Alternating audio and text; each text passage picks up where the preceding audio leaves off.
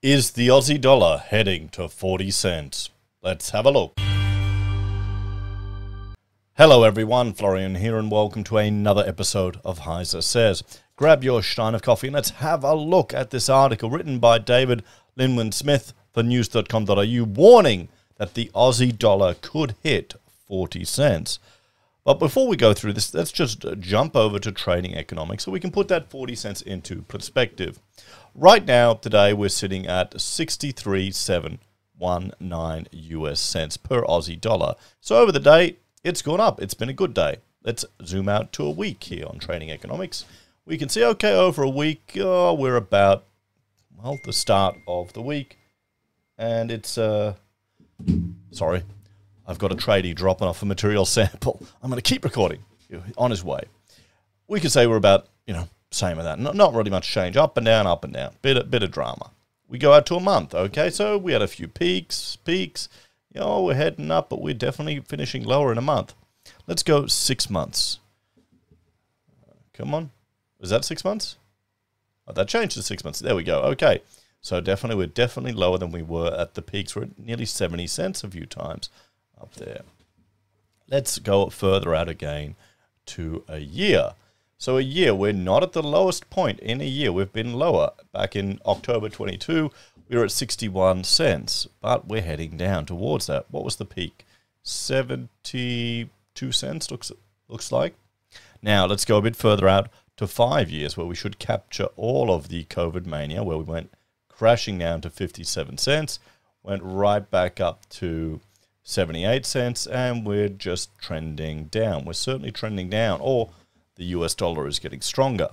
Now let's go further out even again to 10 years time, and we'll certainly see something interesting. Oh, wow, that being a buck, $1 US, or even over $1 US, I didn't realize that was more than 10 years ago.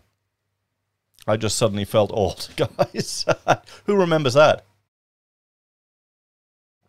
Now, I remember because we bought a Kickstarter for a laser cutter, and it just didn't happen, or it took so long we could get a refund. And I bought into it over $1, and I got a refund down here, or somewhere later, like a few years later. But there we go. I mean, we still, the lowest low was back here in COVID mania. We go 25 years. We can see here, remember this? Early 2000s. We were around 50 cents. That would have been fantastic for everyone going to the Olympics. All the great deals. Now, if we go up to 50 years, we can see that 50 years, 1974, I don't even think that's relevant anymore because it wasn't free moving, but, there you go, $1.50, crashing down. Let's go all the data. Is that all the data? There we go. They got a little bit more there.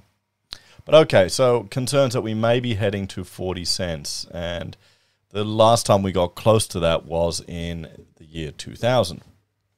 And let's jump and have a look at this article. So, warning, the Aussie dollar could drop to 40 cents to the US dollar. And that is going to have an impact because, let me bring up, hang on, let's see if this will work. There we go. Let's bring up the Observatory of Economic Complexity.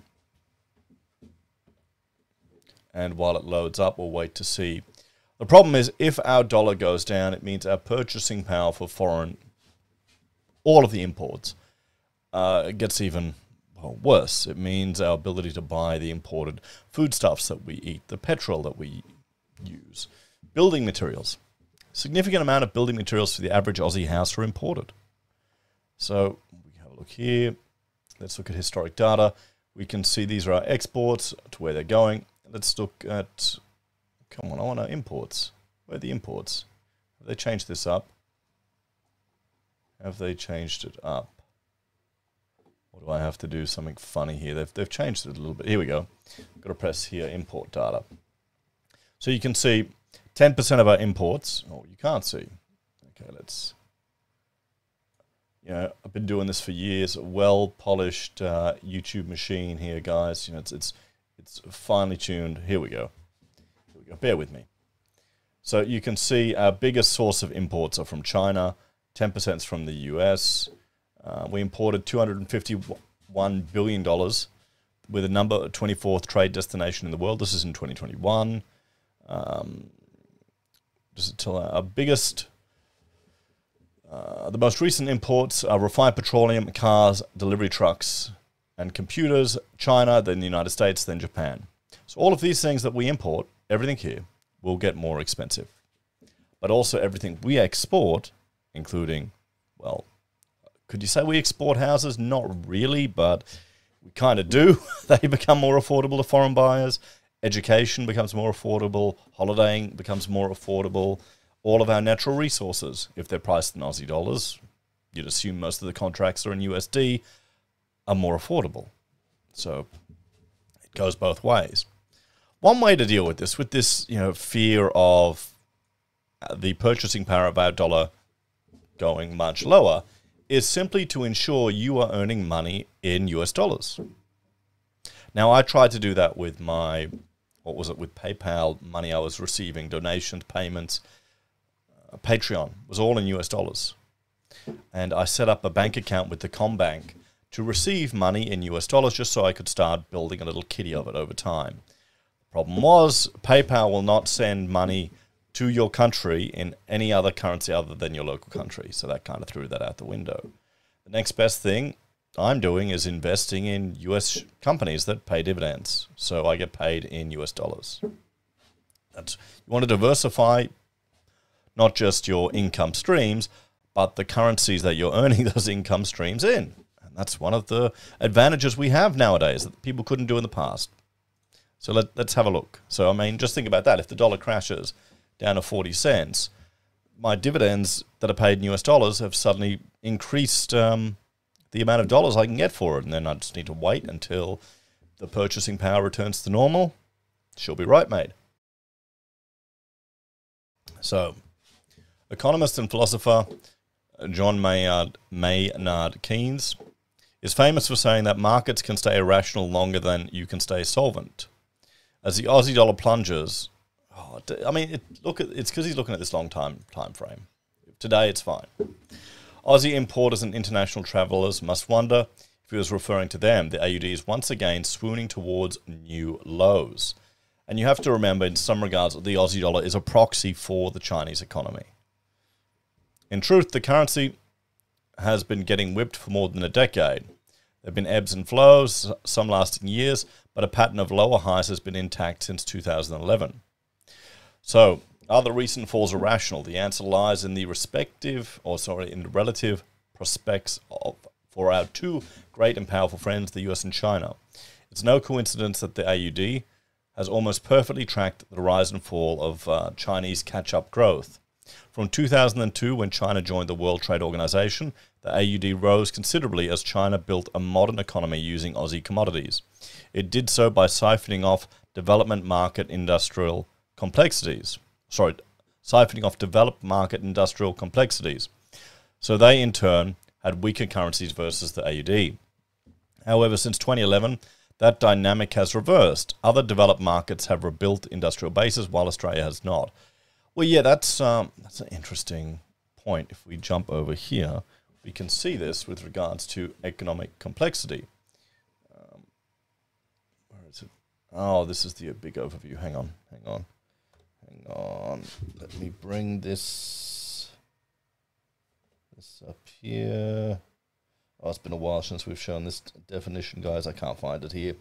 But we can see here, I mean, this is our Australian economic complexity. And we are, what are we? Economic complexity of trade, we're ranked 82 in the world. For technology, we're ranked 13th. For research, we're ranked 4th in the world. So this is why you see, for trade, manufacturing, look, wool. That's our specialization, wool. Iron ore and sheep hides. Our most complex products are nickel bars, signal, traffic control equipment, machinery, and export opportunities by relatedness. Soybeans, crude petroleum, crude chromium ore. So there's some opportunities that have been identified for Australia, but you'll see why they're putting it all into medical research, things like that. That's our advantage. We're not a manufacturing country, guys. And just think about all the not in my backyard crowds. How many of them would never want a bloody recycling factory near their house. They don't even want a medium density residence near their house. I mean, it's bloody Australia, guys. Developed economies like the US are once again becoming more divisive, self-sufficient and sophisticated. This has the flow-on effect of lifting productivity and the labour share of income, which boasts growth and ultimately a currency. Conversely, Australia has chosen to grow its population via immigration rather than in its industrial base. This has the opposite effect. It weighs on wages, lifts import costs like land, and is disruptive as capital, machines, infrastructure, etc., is shallowed across more people. In effect, we're getting more people but less output per person as the economy gets less sophisticated. And you can see that in our GDP trends per capita, everyone. You can see here in this chart. This is GDP growth per capita. And see the trend line there? The majority of those since the GFC in Australia have been below the trend. So we're still growing. The numbers are still looking good. Everyone can still claim they're the ultimate politician. But per person, yeah, it's getting worse. Or the growth isn't as good. Don't kid yourself into thinking that will make any politicians will address that. It's not going to happen. Why use an efficient automated car wash when you can employ 20 unpaid workers to scrub your hubcaps? Because if you've talked to any car wash owner, which I did, I remember I went to a car wash in North Brizzy, just driving past, and the guy had a car wash that was automated and a Domino's pizza that required a whole lot of delivery drivers. What business do you think he preferred? What one do you think he preferred? Bloody oath, the car wash. Didn't have to deal with people. The great superpower transition is still ongoing. China still has many years of slowing growth and diminishing investment. Its apartment infrastructure bust has just begun, leading to a further downslide for Australian resource revenues. The Australian government's commodity forecaster, the Office of the Chief Economist, is pulling no punches in this regards. I mean, they've been completely off the ball anyway with their forecasts of expected revenue from natural resources. Iron ore is much higher than they anticipated, and the government's reaping the rewards. Of course, they don't seem to be passing that on to any of us in lower taxes, but we're just dumb plebs. Also, the US industrial recovery is gathering steam for another surge in the next cycle. Its technology firms have seized leadership in artificial intelligence, guaranteeing further capital deepening and sophisticated value-added growth. I'm skeptical about all the AI stuff, honestly, and it's going to be really easy to copy. So we'll see. We'll see if it's as revolutionary as people think. All of these revolutions that we seem to have, I remember, 3D BIM, no coordination issues, super fast, you'll have time to design and do all these wonderful things. Yeah, it just means you work more and faster and harder. I think that's what the AI is going to be. It'll be a staple, an addition to your toolkit that you use. I mean, if there's going to be some jobs that will be replaced, 100%, but a multivariant, very complex problem that changes per unique situation, I don't know if it can deal with it. It can just regurgitate waffle and crap. So think about, if you're worried about your job getting replaced, ask specific questions of these AI applications and test them, and you'll find they're useless. I think it's great for boilerplate and bullshit work. So all the bullshit jobs, a lot of just the template stuff it can replace. Anyway, so the two forces that brought the Aussie dollar down from 111 to today's 63 cents are ongoing. And heaven forbid, maybe pricing for a conflict between the two, in which weak Chinese growth triggers outward aggression and the US industrial strength fights it off. In effect, the shifting relativities of superpowers risk keeps sending the AUD lower, encouraging Australia to diversify its industrial base, but Canberra refusing to take yes for an answer, preferring to grow the population. An AUD with a 4 in front of it may be needed to deliver the message. So there we go. And he's a chief strategist for MB Fund and MB Super. What do you reckon, guys? Let's have a bit of a chat about this one. Do you think we're going to see a 40 cents Australian dollar? I mean, I honestly don't think we will. I think there'll be more stimulus overseas before we see that, and that'll increase demand for our natural resources. But as I said, you want to diversify your income in not just jobs and positions, but also in currencies. I just sold a chunk of my silver holdings and increased some more dividend-paying shares today. So there you go. So if silver goes to the moon, you can thank me, Silver Bros. Okay, all good. Anyway, guys, thanks for watching. Check out Heise Be More Heise Does for other content I create. And if you're a fan and want to support us, you can on YouTube or Patreon. Use the referral links, buy the pocket squares, or call me if you need an architect. Take care. I'll see you next time. Bye for now.